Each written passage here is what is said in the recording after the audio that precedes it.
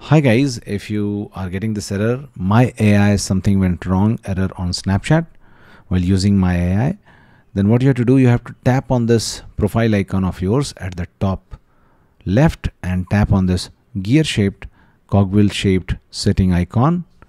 Scroll down and find privacy controls options and tap on clear data.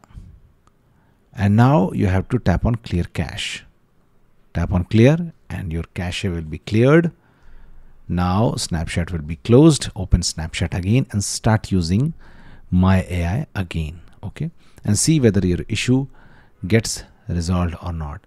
If this is also not working, now let's move to second method. Just go to settings and scroll down and find general option. Tap on general and tap on iPhone storage.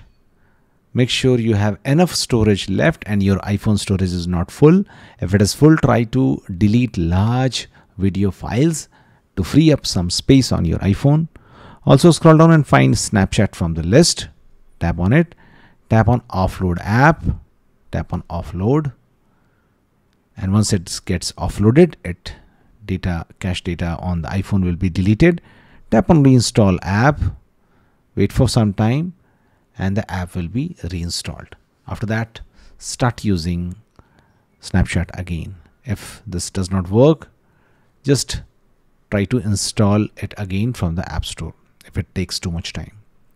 And now see whether your issue of my AI not giving you something went wrong error on Snapchat on iPhone is fixed or not. Thanks for watching. Please do like.